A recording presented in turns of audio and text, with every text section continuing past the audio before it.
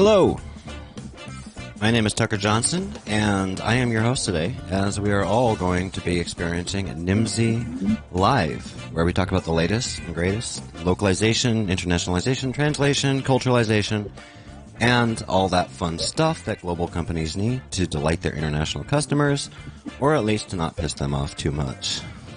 On this program, we invite guests who like to have fun and have some value to add. I'm always looking for a good guest, a good data set, a good presentation. So if there are any topics out there or any guests that you'd like to see on the program for future episodes, please let me know and we will reach out to that. We have producers now. We have people that manage such things, so that's kind of a fun thing. If you're not already subscribed, make sure that you're subscribing to Nimdzi Insights. We're going to you live today on LinkedIn, YouTube, Facebook, Instagram, Twitter, a bunch of other stuff. So your social media platform of choice, pick it, subscribe to Nimdzi Insights, and you'll be the first to be notified when we go live in the future. Now, you may notice that there's some different stuff going on here in the background, and that's because we've changed studios. So I'm really hoping that you guys can all hear me.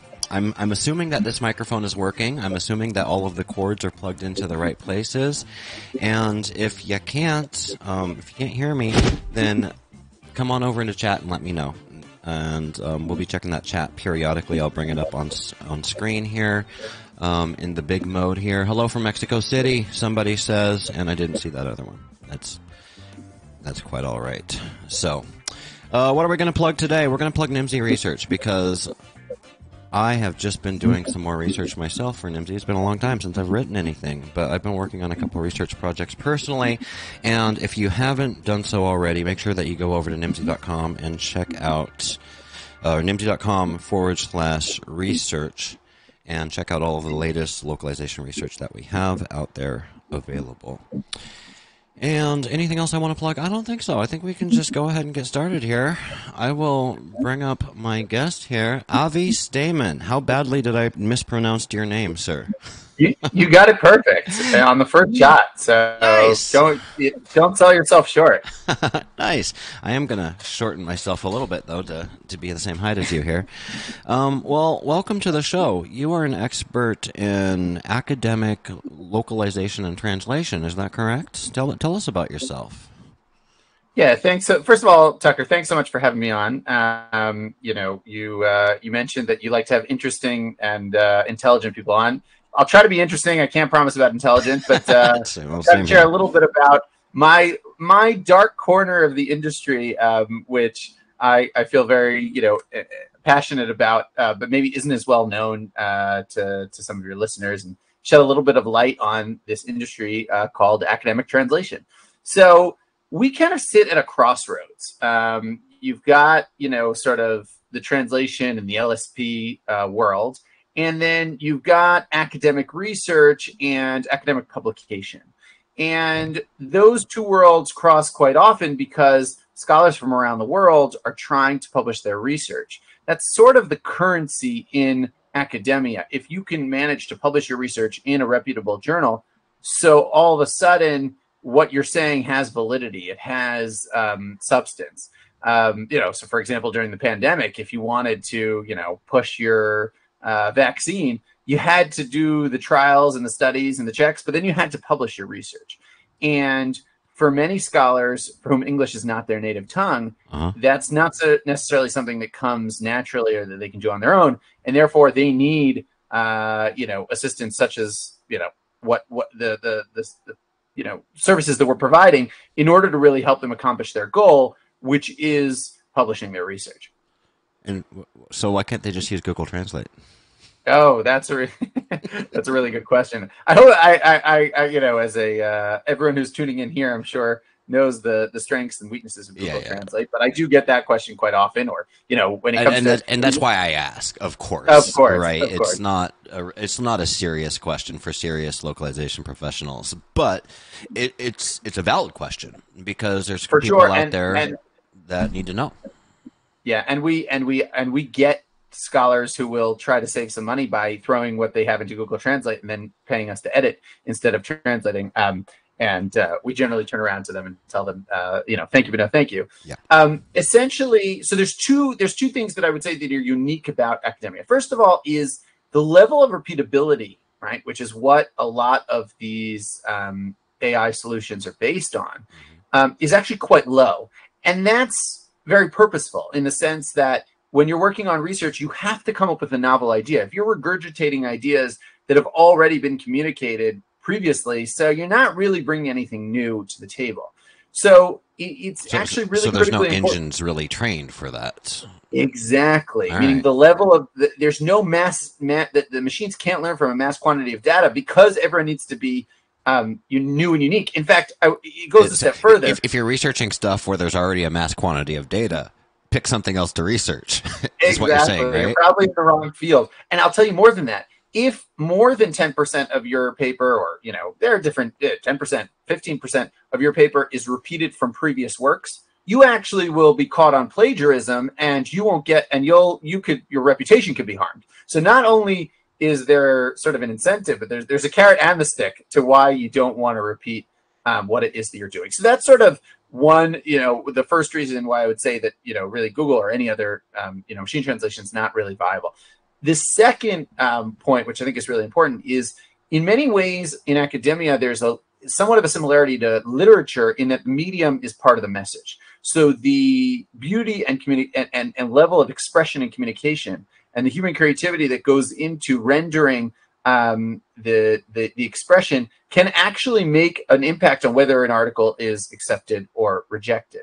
So it's not it's about the narrative, and it's about how you express and communicate the research as much as it is about the findings itself. Now, there are differences. I want to be clear. There are differences between very technical engineering fields where really just pop out the data and do it in a semi-understandable way, and you probably can get away with it. As opposed to, let's say, literature, where or history, where how I communicate, how I speak, how I talk is really quite critical to the message itself. But I'll tell you one more thing, which I think is really important to understand here. This is a really competitive industry, and what I mean by that is that on average, somewhere between 80 to 90% of submissions to academic journals are rejected.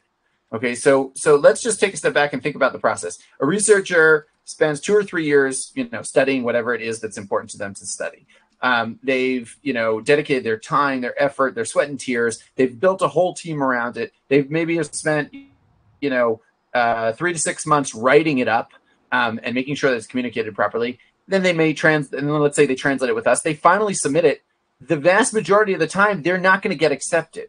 So every little competitive advantage that you can get as a researcher to make your research stands out can really make the difference between acceptance and rejection. And that directly has a correlation with career advancement and career success. So there's a lot riding on this. Someone once told me, the amount that someone's going to be willing to spend on a translation is relative to what they have to lose if it goes wrong.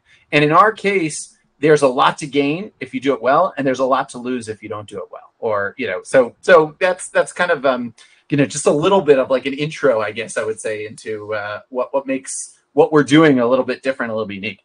Well, it's fascinating to me because, frankly, academic localization, academic translation, academic anything is kind of a foreign thing to me, as no one's ever accused me of being an academic in my life. But I am very interested to hear that there's almost a sales component to this, because when I think of like academic literature and publication and research and stuff like that, I'm thinking of something that's very dry, something that's not very interesting, something that's very black and white. Like there's specific terms that must be used, no room for error, or no room for discussion on that. And what you're telling me is, you said that how did you put it? The context, the method, the delivery mechanism. The medium is the message. The medium is the message, exactly. So you're telling me that the medium is the message. I never would have thought that for academic translation. So there's a component of almost marketing translation to it. Or am I off base on that? So it's funny because sometimes I joke to myself that we have the best of both worlds, but also the worst of both worlds. And I'll try and explain what I mean. I'll start out by saying that I guess, Tucker, we have this in common. I'm also not an academic myself, and that's ironic because I get emails on a daily basis saying, "Dear Dr. Staiman," and I appreciate the honorary doctorate that I'm awarded, but I actually don't have a doctorate. Um, and I think in certain ways, obviously, there was a learning curve when I first started, just to understand the academic milieu and understand kind of what that means. But it actually, I think, has served in many ways as an advantage as well, to be able to kind of have an outsider's perspective and say, you're so deep into your text that you can't see the forest for the trees. You actually need someone else who can come in from the outside and say, okay, I'm a above average intelligence or just average intelligence reader. I don't know what the hell you're saying. Maybe you need to reconsider how it is that you're structuring it. So you're very right that, Tucker, that you, as an academic translator, you really have to honor and respect the source text. You can't just start going off on your own and inventing things that aren't there. Scholars will go over with a fine-tooth comb every single word that you use. So in that way, I like to say that we have, in some ways, the most pedantic clients maybe of any industry. On the flip side, in the end of the day, the real decision makers, the real gatekeepers are the individuals called academic reviewers. So what happens is that when you submit an academic article, it goes through a peer review process, which means you get 2 or 3 of the colleagues from the author of the article, and they'll look it over and they'll say, this is good, this is not good, here's what you need to fix up, I reject it, I accept it. If they can't if they're breaking their head saying, what the hell is this guy or this gal trying to say, and they can't get to the actual novelty of the research itself or what you're trying to, then we could miss Einstein's theory of relativity because don't make me think, right?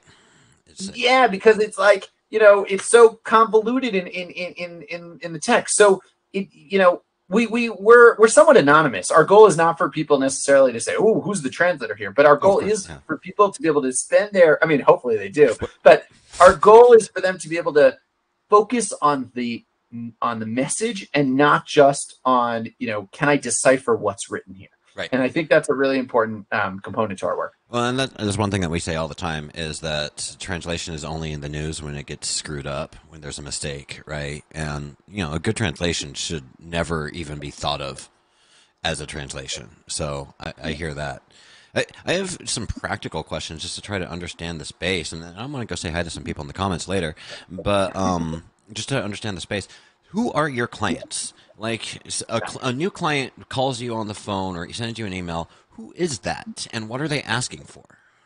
Yeah, really good question. So so I'll tell you a little bit, maybe to answer your question, I'll try to tell you a little bit about the evolution of the company, because our clients are still the same as they were in day one, but sort of the marketing approach and the strategic approach of the company has shifted quite significantly. And I don't think I have in my teleprompter here, I have your whole introduction and your company information, but I haven't done this for months, so I skipped it. I screwed up. But did we mention your company name and where we can find all of that and stuff? Oh yeah, this is a mistake I make on every presentation I give. I get so excited. I get so excited by the content of what I'm talking about that I totally forget to say hi. This is my name. This is what I do. Come check us out. All right, so I appreciate that. We're the company that I run is Academic Language Experts.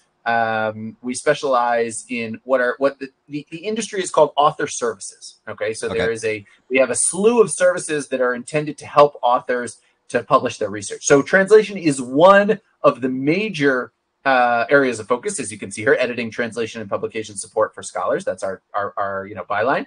But it's not exclusively. There are other things that we do to help with, if a scholar comes to us and wants another fellow scientist to review their work from the scientific perspective, we can do that as well. So that's kind of the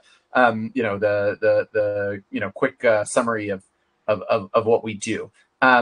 Where translation has come into play is really from scholars who need to publish in English, because the lingua franca of academia is English. 90% of research is published in English, for better or for worse. And there are differing opinions about whether it's a good thing or not. But we're really trying to help those scholars publish their research. So going back to the beginning, when I first started out, this was totally happened by mistake. One of my professors, when I was a student, actually still in university, was impressed with my English because I was too lazy to write in the local language. And I said, can I please write in English? And he agreed. And he was impressed with my English. And he said, oh, why don't you go ahead and translate my article for me? And I said, how hard could that be? Meanwhile, like 5 months later, I was still breaking my teeth over what the hell he was trying to say. But I learned a good lesson that there's a need and that it's not easy, right? And not anyone can just kind of pick this up and do it. But it's not a hobby. It's really, a skill and a profession. So the first, I would say 3, 4, 5 years of our company, and we started back in 2014, we're really dedicated to let's prove out that we've got a business model that works for individual scholars. Let's not think too big. Let's just go scholar to scholar and make sure we're really helping people. Are we getting success stories? Are we having scholars who are coming back to us and saying, listen, Avi, your services helped me to publish my article. I now got my promotion. I now have a new grant because of the article. And like, thank you. That's what I wanted to hear. And that's what we started hearing more and more and more. And about 2 or 3 years ago, I made the decision to kind of take a step back from operations and think about strategic development. And I asked myself, okay, now that we know we can help individual scholars, how do we help institutions? How do we help publishers? And the reason that's important is because, Tucker, I'm sure you've seen this.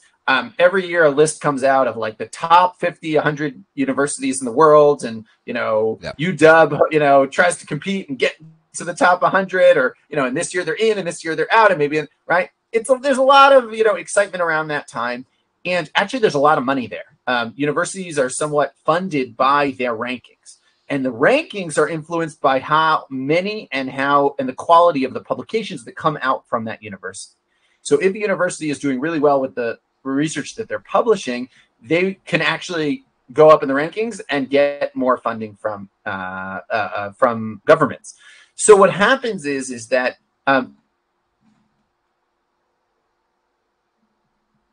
those are partnerships with academic publishers who are actually publishing the research, and also academic institutions who are trying to, go up the ladder and get their rankings higher, and helping them as institutions to improve their research.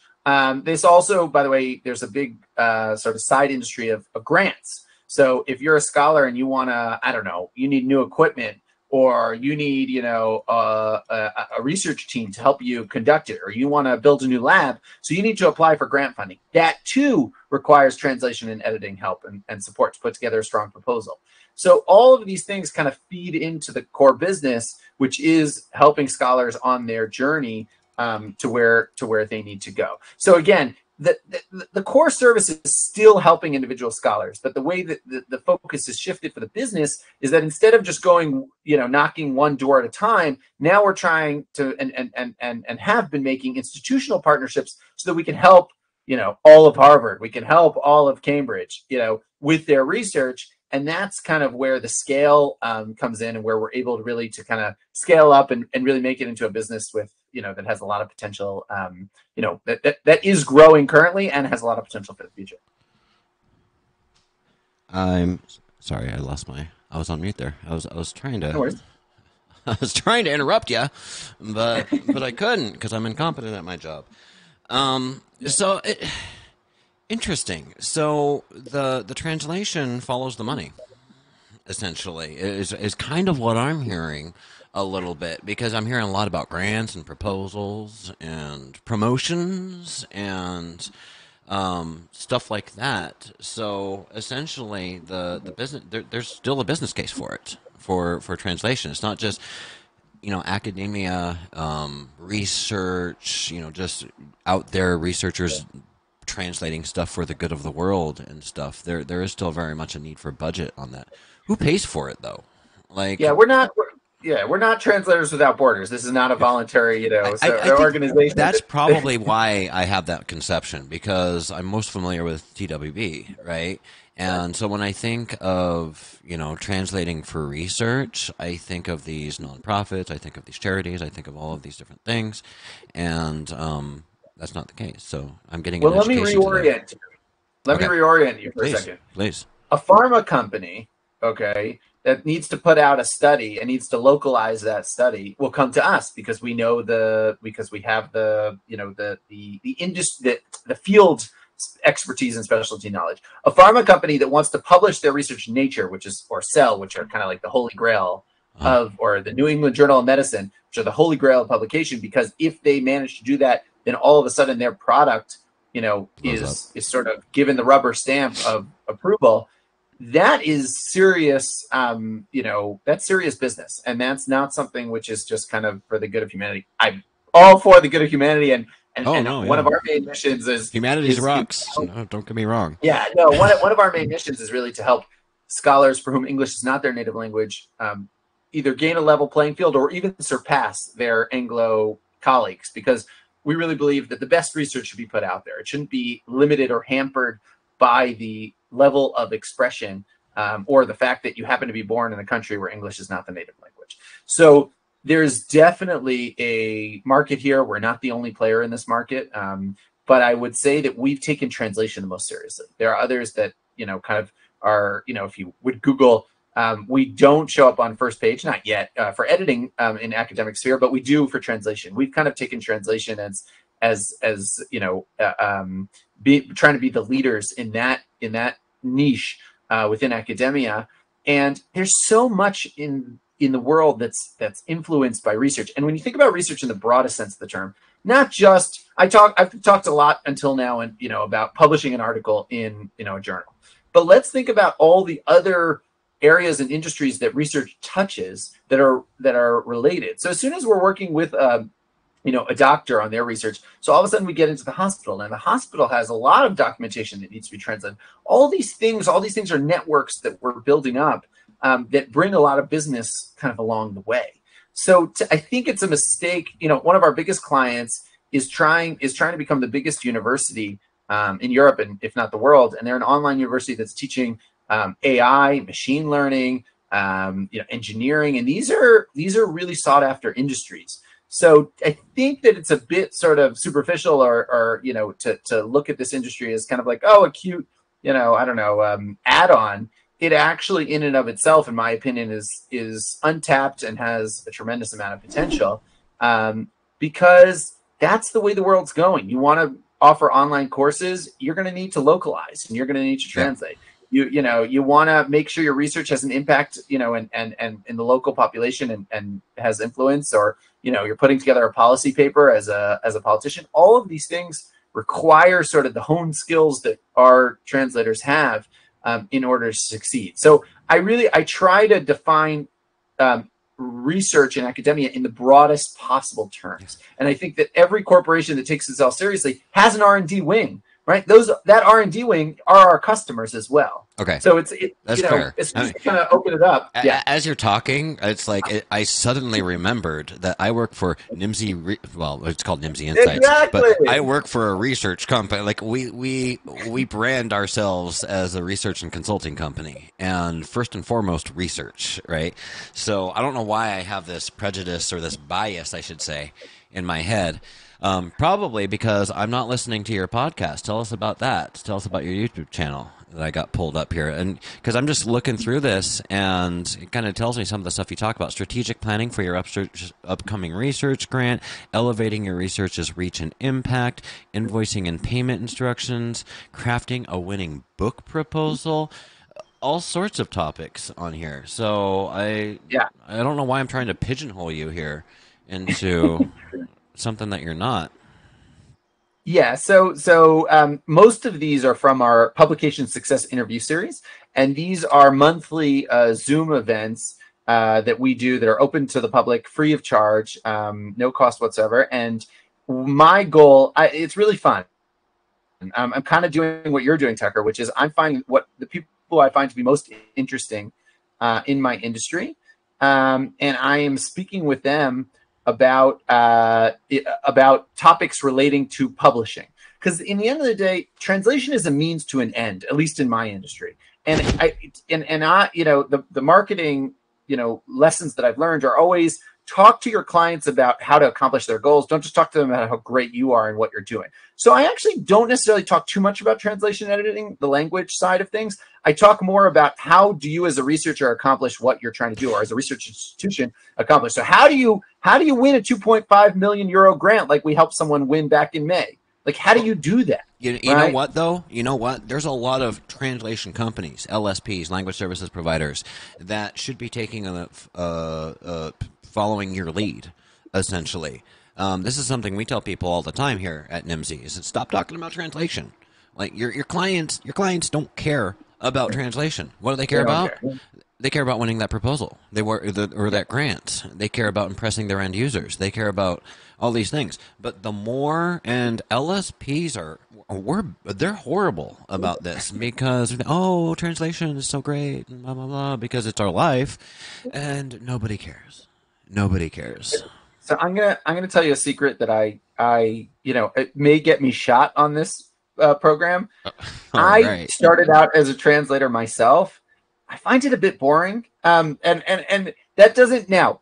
I think we're doing amazing work, and the people that work for us, they love it and they're passionate about it. And that's what's important. And I love God running bless the them. business, and I love helping scholars achieve their goals and accomplish what they're trying to do. So I have no problem talking about. We can sit here and shoot the breeze about translation.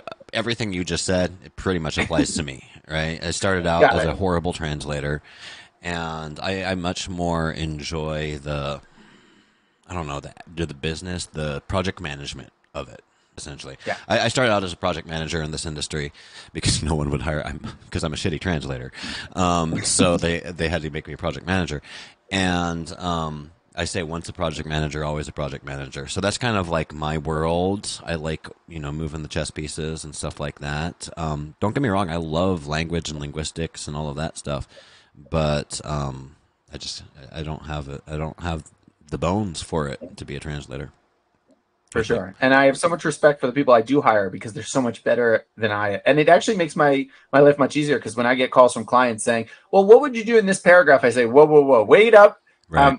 You don't want to talk to me. You want to talk to the real experts who are the members of my team. But that kind of really, so I think it's really important just to understand, if we are talking within the industry, that you really have to do a deep dive into what are the real deep needs of your clients. Ask and what questions. we realized is, what we really realized is, and I'm sure there's always more to learn, is that our scholars, they're not doing it for the money, even though there is money in research. They're not, being paid necessarily the big bucks, or sometimes they're not even being paid the same as if they went out to industry. But they care deeply and they want to leave their mark. They want to leave their lasting impression. They want to leave their legacy that they did something to, bring something new to the world or change the world. And is the funding limitless? No, it's not Fortune 500. But do scholars have research budgets that they have to use every year, which, go to these sort of things? 100%. Because like we said before, a university that's not supporting their scholars properly is going to start tanking. And that means their enrollment is going to go down. And that means their funding is going to go down. So it's not, there's a lot at stake in this field and in this industry. Obviously it's our job as the marketers, as the salespeople of the company, to be able to convince them that, our services are going to help them get there. Right. That's really because there's a lot of different ways that universities can try and improve what they're doing. But that's one of the reasons we actually came to this crossroads. And because we started out as a language company, right? I was very strict for the first 4 or 5 years. And I said, we do language, translation, editing. People would come to us and say, oh, but what about the argument itself? I would say, don't ask us. That's not right. We're like divorced from that. Until I got so many requests and so many comments, and I started listening. I tried to listen, and people kept on saying, it's a means to an end. But if you're not helping me get to the end, then the means is not valuable to me. And that's why we built out academic coaching. So you can sit with a one-on-one with a coach to help you through some of your, writer's block or issues like that with us. You can get an academic review, which means a scientist in your field is going to come and sort of critique and give feedback. You mentioned before the book proposal, right? So I want to pitch my book to Oxford University Press. You can come to ALE. We'll help you sort of polish, get it into shape. That also has a marketing angle to it. Help you explain to who your audience is, how you're going to help them sell it. And then we can make the connection for you to the press and get it out that way. So there are a lot of services that we've kind of built around to support the researcher life cycle that just kind of feed off our translation core business and feed back into our translation core business. Because as soon as you help someone, if you, right, let's say we work on a book proposal, right? If we're just translating and we sort of ignore everything else around it, and it's not great and it gets rejected, so there's no book, right? If we help people on a small scale with their proposal, which is 5-6 pages, and then all of a sudden it gets accepted, all of a sudden we've won ourselves a full book project, right? So it's sort of like, just lead gen. That's the, you got to help your client win you the work, essentially. Exactly. Right. And that's, that's not just you, that's a lot of different folks out there. For sure. I want to, you've been doing stuff you've published several articles in Multilingual. This one's not you, I don't think. Multilingual magazine, that's where the connection here is. Academic Translation Considerations is one of the articles back from 2019, going way back. And Tear Down This Wall, the open access debate in life sciences and how it affects translation with Avi Staiman. And that one looks like it's in the print edition. That's correct. So any additional insights you can plug that for people that want to go check out your articles in Multilingual. For sure. Okay, so one at a time. So we'll start with the one about translation or editing. This is sort of I'm actually really curious because I find it interesting that there are companies that can get away with just doing translation, because at least in our industry, they can't get away for very long. Not anymore. Sorry? Not anymore. Like, they can get away with it, but they're not growing if they're just doing translation. Got it. Okay. All right. That's my opinion, and I'm sticking to it. Stay out of the comments if you disagree with me. But yeah, more. I said before, more translation companies should be doing what you're doing. Stop talking about translation. Start thinking about the all-around product. Right? Because people don't want translations; they want to win the proposals. Right? People don't want localization; they want understanding from their local markets. Right? And those are related but different things. For sure, 100%. So scholars are constantly, most academics, right? They're intelligent beings. Most of them, not all of them, but most of them. And they've gotten to where they've gotten to probably most of the time as a result of hard work. And many of them have a certain level of English. However, I always inevitably, anytime I give a presentation, I always get a question. Avi, is it better to write in my native tongue and have you translate it, or is it better for me to write in my broken English and have you edit it? And that's a really that's an interesting question. It's a really interesting question, and I assume that this question is being asked even in corporate settings, sort of all around the world. Like, what's better? So there's a lot of factors, and that's the reason I wrote the article that goes into making that choice, making that decision. It depends on what your level of English is. It depends on what your budget is. It depends on your timing. It depends on whether the language set that you're requesting is, common or not common. There are a lot of things, and you can kind of check out the article and take a look. What I think is really important is to give yourself that ability to make that decision. And there are scholars who will go back and forth. They'll send us an article for translation one week and then one for editing the next week. And sometimes they'll even mix it together in the same article, which I don't love, but that happens as well. So really understanding sort of that was the topic of the to me, it's just, the only thing that was making me cringe, like I said, I'm a project manager, is this sounds like a nightmare to figure out how to bill for. Because I think that's why a lot of LSPs like just selling translation is because 500 words, 500 times whatever, right? And once we start getting into these more fuzzy, all-inclusive things, it becomes a little bit more challenging to put SLAs, KPIs, and pricing around. No question. Yeah, we do a per word model both for translation and editing, so it's not there's not a massive difference in the way that we calculated it. But you're right that it's not the same rate per word, so it is a pain when we have one text that sort of has a combination, has like a mixture within it. That is one of the things that we do by hand currently that I'd love to find a solution for, to automate, but I haven't been happy with the automated solutions I found until now. But that's one of the challenges. But most of the time people are writing in one language or another. They may switch off from project to project, but within a single project, they're staying consistent.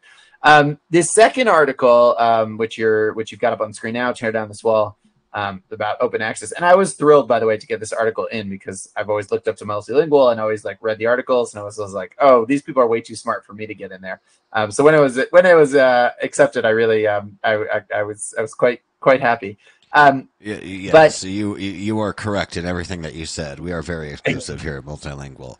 Nobody should ever. No, we're very accessible. We work with people like I just need to set the record straight here because I want to make sure that there's other people out there. Like we're always looking for good contribution from folks that have something good to say about the industry or about language or about culture. At Multilingual, we'll work with you. We'll come to you. We understand we're an English publication, or they are an English. I don't take credit for what they do over there. They're an English publication at Multilingual. But we also understand that our audience is majority non-native English speakers. So we try to come to you on your level. And if there's something that you want to say over at Multilingual, then please reach out to us over there, and don't be intimidated. All right, sorry. Thanks for the plug. No, good. It's always good that I love everything you said there.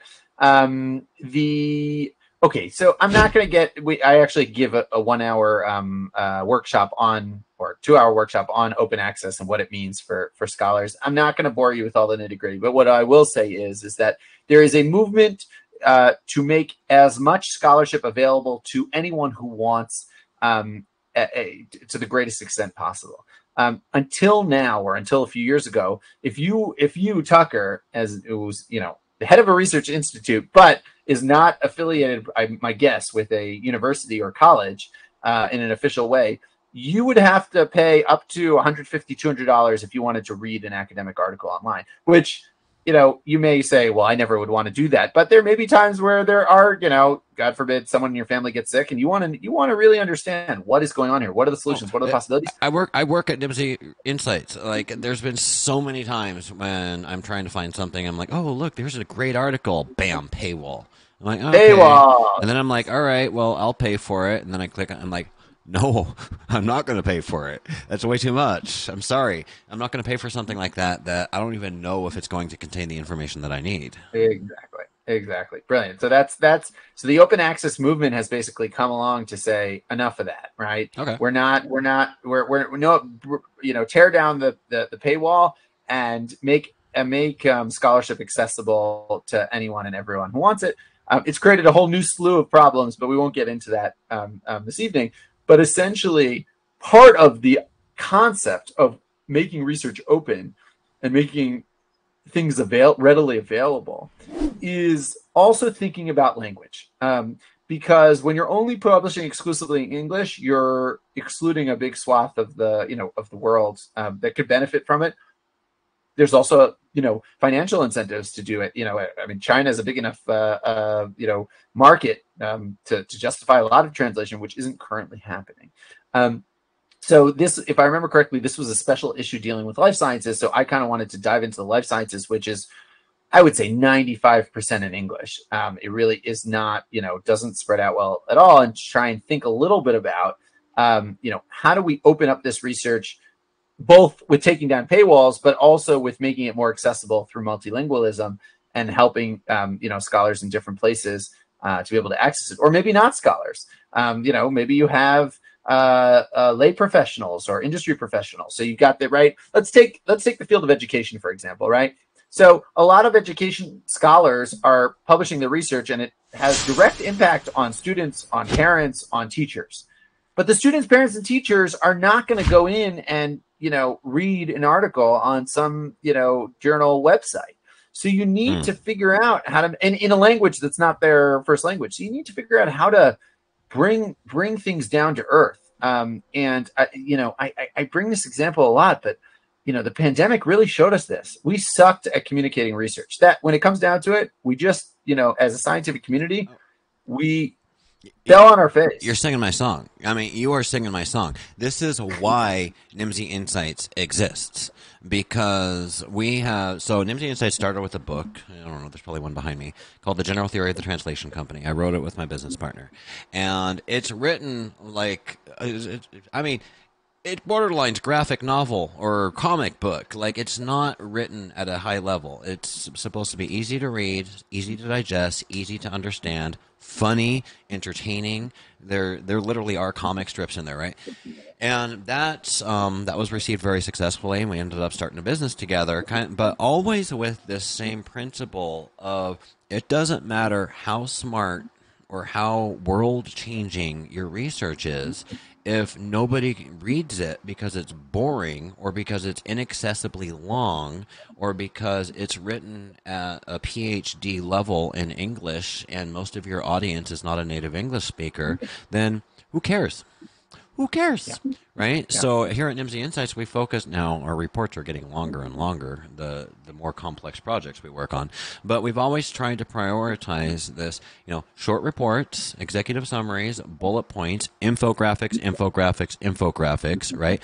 Multi-medium delivery methods, right? Not everybody learns in the same way. Some people like to read long reports. All right, here, fine. Here's a long report. Some people like to look at an infographic. Sure, here's an infographic giving you, in theory, the same information from that report. Some people like to listen to a podcast while they're doing the dishes. Ding, ding, ding, ding, ding, Nimdzi Live, right? So we'll have like a report, an infographic, an e-learning module, a live stream, a podcast, all on the same subject. Because our whole thing here at Nimdzi Insights is, I'm not trying to turn this into an infomercial, but I mean, you can tell I feel passionately about this, is that we need to come to you where you're at, right? And this is what the information age has brought us. This is what the World Wide Web has brought us, is that the onus is upon the content providers to come to the consumers of the content in a way, in a method, in a medium in which they feel comfortable. Previously, it was like, consumers, well, shoot, you're the ones that want information, so you need to do the work. You need to come to us. We're going to publish, in this format. You either like it or you don't, essentially. Yeah. So yeah, and to drive this home, in my industry, academics can be the worst when it comes to, sort of they're sitting up in the ivory tower and, kind of, we have the truth and the knowledge here, and either we don't have the time or we don't have the energy. And then I know I'm throwing everyone kind of in the same boat. There are a lot of wonderful and tremendous academics out there who do wonderful work at making research more accessible. But, for example, I was invited about a year ago to take over the Scholarly Communication podcast. And I immediately said yes, because I really feel like this is what is needed. If we want people to trust, in general, authority is kind of under attack in all sorts of ways. And in some ways, that's probably a good thing. In some ways, that's, but in some ways, it's probably not. We're starting to go down a whole different rabbit hole here. So let's be careful. Political. Okay. I'm not getting political here. But I will say that I personally was quite surprised by the lack of trust in, sort of scientific results that came out over the course of the pandemic, right? Meaning, I just sort of grew up in this, I guess, bubble where it was like, okay, if researchers say it, then it must be true. And I actually don't think that's a good thing either. I think that research should be critiqued and analyzed as well. But I think that the major, sort of gap here is, a lack of understanding or internalization or willpower to be able to say, okay, we have discovered something important. Now let's make the effort to communicate that in the way that it's necessary. And actually, we just, our newest services, if you don't mind me to plug for 20 seconds, our newest services that we rolled out about 4 or 5 months ago are a series of what are called post-publication services. So these are services that we've been talking this whole time about how do you get your research published. What we're doing now is saying, okay, great. It's wonderful. You got it, published in the journal of your dreams. Now that you've done that, now that you have that sort of rubber stamp of approval and the veracity of what you're doing, now take it and how do you turn it into something tangible and something that people can use? So that's something, if you scroll down to the bottom of this page, Tucker, there's a link to the post-publication. Check out we call them publication impact services. It's like, how do you take what you've done and make impact? So You can do a layman's report. That's a report, a one-pager that anyone in the world can read and understand and say, oh, I get what you're doing. Now, I've had universities turn to us and say, our donor just, they forked over, $5 million for a project. They don't know what the hell they're supporting because it's too complicated. Can you explain it to them? Right? Or we have executive summaries that we're doing. So if you want to kind of take what you're doing and present it to politicians or present it to decision makers, you could take, we're trying to distill the research and turn it into something very practical. If you scroll down, you can see there's some other ones. So, you can take, for example, a press release. So we can help you in a news article. We can help you take your research and turn it into something which could make it to CNN or Fox News or, BBC and actually make a difference and make an impact. I mean, you'd be surprised the same way that, you said, Tucker, before, you're looking for good content. That's one of my goal KPIs for Nimdzi Insights is, like Renato, my founder or my co-founder, and I, when we talk like, why is CNN not interviewing experts from Nimdzi Insights? Why is blah, blah, blah, blah, blah, blah, blah. And we know because there's a whole ecosystem out there that we don't understand, blah, blah, blah, blah, blah. But, maybe we need to give you a call. No, I think that there's something to, to thinking beyond your, direct industry. I think there's so much to do within our own industries that it can be hard sometimes to kind of branch out and that's it. A big part of you nailed it. You absolutely nailed it. That's a big part of our struggle here at Nimdzi Insights is that we're experts on our industry, language services, and that's great. And I think we are good experts, but the weakness that brings is that it's hard to see what's relevant to normals, normal people, normies out there, people that don't care, people that don't know what a TMS or an LSP or neural machine translation is, right? Those are the people that are making decisions on who to call to be interviewed by. I don't even know people's names. I don't watch the news anymore on CNN. I'm definitely not in a position to give you advice. My sort of anecdotal experience or impression. I've seen some articles in the New York Times. I've seen some articles, that deal with translation. They generally are on individual stories. And I guess that's not a big, I'm not saying anything too groundbreaking, but it's less, let's think about the industry and the impact it's making. And it's more, let's talk about one project that, like you said, sometimes it's because the project went wrong and something embarrassing, but there can also be a project where something goes really right. Or taking up, for example, one of the topics I've seen covered actually, a little bit more recently is, the anonymity of the translator and to what extent should we be recognizing their work versus having them in the background. And these are topics where I think there's an emotive element to it. We remember Amanda Gorman, right? With the inclusion, diversity. I don't even know how to talk about it anymore. But, can white translators be translating black written, black authored content, that kind of stuff, right? So it's it's in the news. It's in the news. But hey, I'm looking at the clock here, and I've actually got to run here pretty soon, so we're running out of time. Any last plugs? Here's what I want to do. I want to go over to chat and say hi to everybody in chat because we've got Pedro, Lawson, William, Pedro again, Stefan. I know I saw Adi in there somewhere. There she is, Adi from Accra. Thanks for hanging in there with us today, guys. I think my mom's even watching. Hi, Mom. I sent you a link, so got to give my mom a plug. Conrado M. Ramirez Sordo, welcome from Mexico City. So thank you, everybody, for joining us today. We're going to be doing more of these as we go live a little bit more.